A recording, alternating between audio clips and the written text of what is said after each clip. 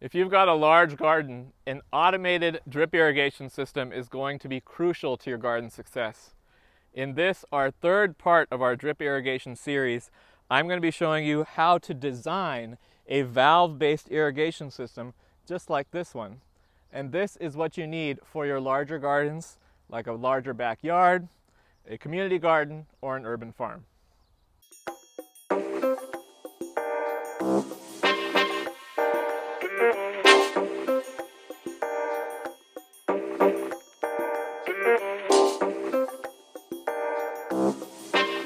The first questions you might be asking yourself when you're getting started on a project like this is, how difficult is it? How much time is it going to take? And is this something I can do myself? I would say that this is not a super difficult project. I'm going to try to take all the difficulty and the mystery out of it through these videos and through this series. It is going to take some time depending on where you're starting from. If you already have a sprinkler system that you're going to convert into a drip system, that can be actually quite quick and not very difficult. If you're starting from scratch and you got to lay down all the mainline pipes and build the manifold and put the valves together and run the electrical to the timer, it is going to be a project. It's for sure going to take some time, but I'm going to walk you through every single step here, so you will be able to do it. There's not a lot of tools involved. You just got to know what parts to get, which I've already showed you all the different parts in the previous videos, and in the next video I'll be showing you how to assemble. To know whether you can install an automated valve-based irrigation system, the first thing you're going to need to do is find a water main. And a water main is any pipe that has constant water in it, that has constant water pressure in it, and we can tap off of that and connect our valves to that main. So there's a couple ways to know if you have a main, if you have access to a main.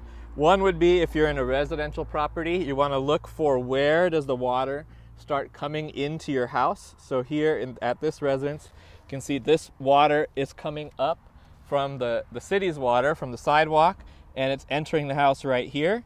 And usually there's also a hose bib at that point. And that's the other way you can tell whether you have access to a water main, is if you have a hose bib.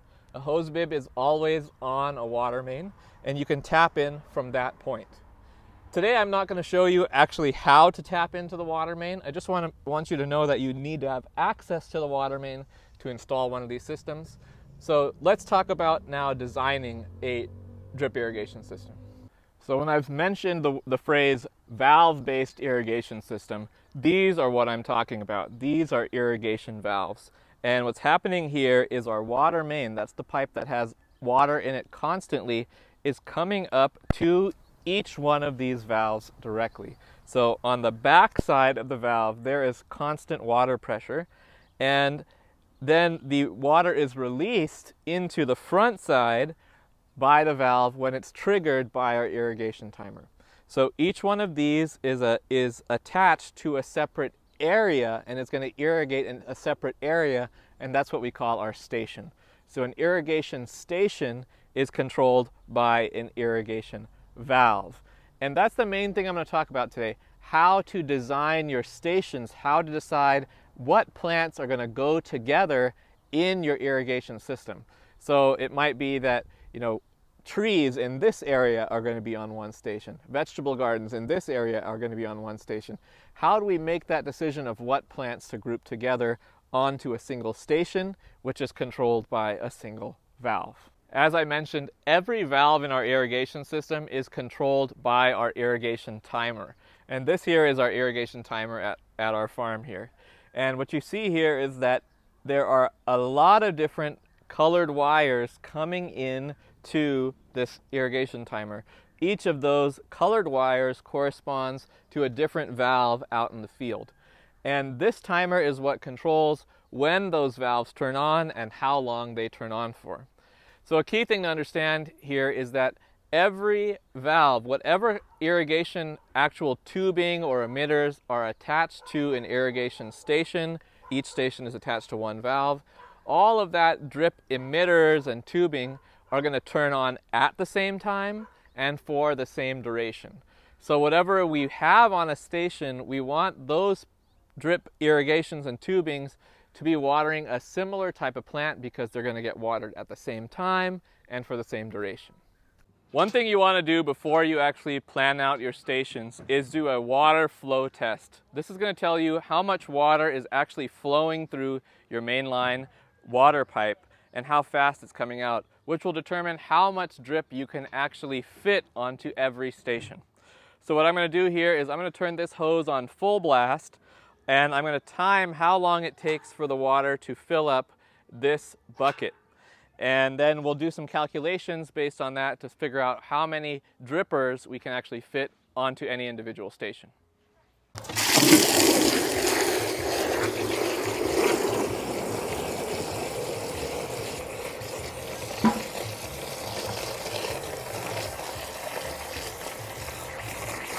So this 4-gallon bucket filled up in just over 10 seconds. And if we divide 4 by 10, our gallons by our seconds, we get that our flow rate was 0.4 gallons per second. If we multiply that by 60, we get the gallons per minute, which is 24 gallons per minute. And if we multiply that by 60 again, we get 1,440. That's our gallons per hour, 1,440 gallons per hour.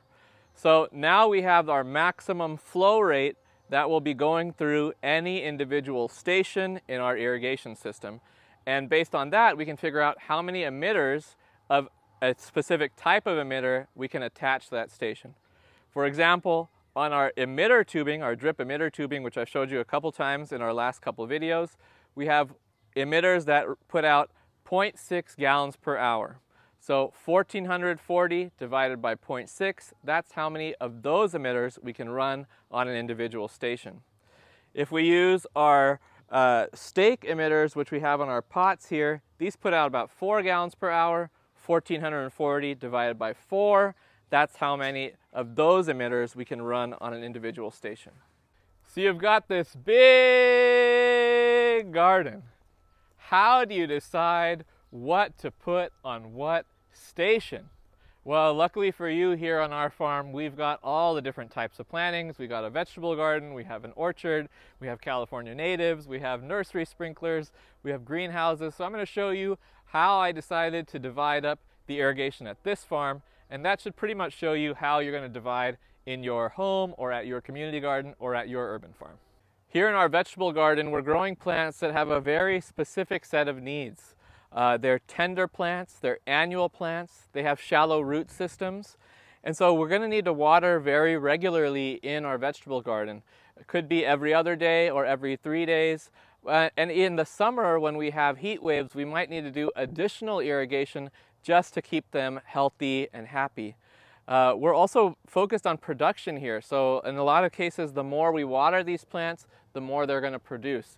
So these are all reasons that you want to have your vegetable garden on a separate station from anything else, because they have a very specific water requirement. And we're using these drip tubing emitters on these, which again, we've laid out in a way to spread a lot of water all over the surface of the beds. So all of these reasons, separate station for the vegetable garden. Here in our potted nursery area, we use these stake type emitters that put out a lot more water than any of the other drip type emitters that we have in our farm. So these need to be definitely on a different station than the drip tubing emitter. We also have our plants here in pots ranging from these smaller tree pots to 5-gallon pots to 15-gallon pots, and we can't let our smallest size pot dry out, especially in the heat of the summer. You know, these pots can dry out really quickly. We're having to water these plants almost every day in the summer. So again, another reason that these potted plants cannot be on the same station as our vegetable garden or our California native garden or our orchard. They need to be on their own system. The other thing which we ran into with our potted nursery area over here is that we did actually run out of flow using these. We had this whole area against the fence attached to one station, and like I said, we have that 1,440 gallon per hour limit on how many stakes we can attach to this station, and we exceeded that as we expanded this station. So we just recently had to split this into 2 stations so that we could have enough flow for all of these emitters to run. Behind me is our native garden, and this garden is planted with exclusively California native plants, which can actually survive the entire summer without being irrigated. They can survive just on rainwater. We, however, have installed an irrigation station for this area and just put a single sprinkler at the top of each of our hills. We're going to turn that station on only during the middle of summer when we have extreme heat, to keep the plants a little bit green and to keep them from going completely dormant, which they would otherwise do. So again, this is a special planting area with special water requirements. These plants have really deep root systems. They're able to close their photosynthesis down to prevent water loss during the summer. So they're very different in their water needs from the plants in our orchard, the plants in our vegetable garden, the plants in our nursery. So we're going to, again, put these plants on a separate station and water them completely uniquely in our irrigation system. Here in our native nursery, we're actually right next to our native garden. But these plants in our nursery are growing in a very different situation. They are the same plants, but they're in 1-gallon pots, small pots. They don't have access to that deeper water, that rainwater that would be held in the soil. Instead, they only have access to the water that's in the pots, and they have shallower root systems. So these plants, if the pot were to dry out, they would die. And that's why these plants are on, again, a separate type of station. Here you can see the sprinklers running above me, and these sprinklers are running every 2 to 3 days in the summer, keeping these pots consistently moist. So same plants, but very different type of planting, very different situation. We also have the shade cloth up here to prevent some of that evaporation. So again, these plants are on a different station. Our greenhouses are watered with the same sprinklers that I showed you in our California native nursery, but we have these on a separate station for a couple different reasons. One, these plants need the humidity to be kept up. And so we do water these a little more regularly so that there's a lot of humidity in this greenhouse. We also water these in the winter because we have a covering over these. They don't get any rainwater. So we have to water these all through the winter, whereas in the native nursery, we don't need to water them because they get rain and it's relatively cool. So again, separate station for the greenhouse, even though we're using the same sprinklers. Here in our orchard, we have a variety of fruit trees planted, from apricots to plums to jujubes to figs to sapotes. But one thing that's common is they're all trees. They're all going to have very deep root systems, and we want them to have deep root systems because we're trying to make them drought resilient, especially here in Southern California. So in this area, we have our plants on, again, the same drip tubing that you would find in our vegetable garden, but we're irrigating them very differently. These plants actually get watered only once every 2 or 3 weeks, but they get a really deep soak. They might get a 4-hour or a 5-hour soak of irrigation, so that water settles deep into the soil and attracts the roots of these trees down deep. If we were to water them like we watered our vegetable garden, where they're just getting a little bit, half an hour of irrigation every 2 days, 3 days, their root systems would stay in that surface, 6 to 8 inches, and when that surface dried out, the tree would dry out. That's not what we want. We want these roots to come down deep. So we're watering them that way. We're watering them really deeply. Again, like I said, 4 to 5 hours every 2 to 3 weeks. We are also adjusting for the type of tree. So some trees like the apricot need more water. Some trees like the jujube or the fig can do with less water. And so we can still have those in the same station. We're just going to put more tubing, more irrigation tubing with the emitters by the apricot tree, and less tubing by the jujube tree. So they'll get the water will start at the same time, run for the same duration, but the jujube is going to get less water. Even if you have the same type of planting in, let's say, your front yard and your backyard, and they're far apart, that doesn't necessarily mean they need to be on a separate station.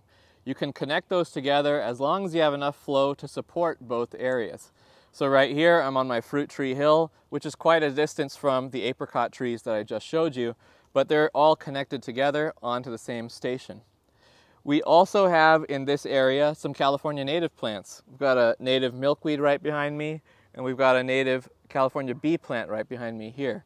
And these plants can survive on less water. They could be in our exclusively California native garden and not get irrigated, but they're also fine with some regular additional irrigation, especially on these fruit tree stations where they're getting watered very irregularly. They're getting watered, like I said, every 2 or 3 weeks.